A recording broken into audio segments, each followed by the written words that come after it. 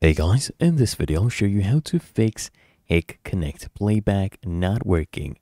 Now, the first thing you need to do is just make sure you have a stable Wi-Fi or mobile connection.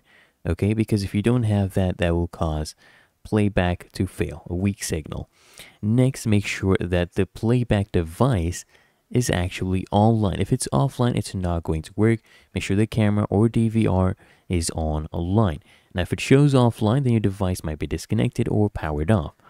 And then what you need to do is just make sure your record schedule is correct. The right schedule has been selected.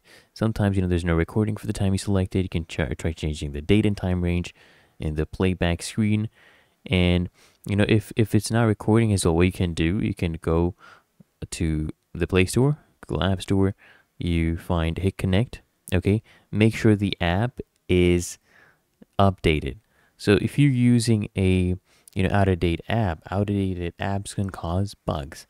So just make sure this one is completely updated. Okay, really that easy.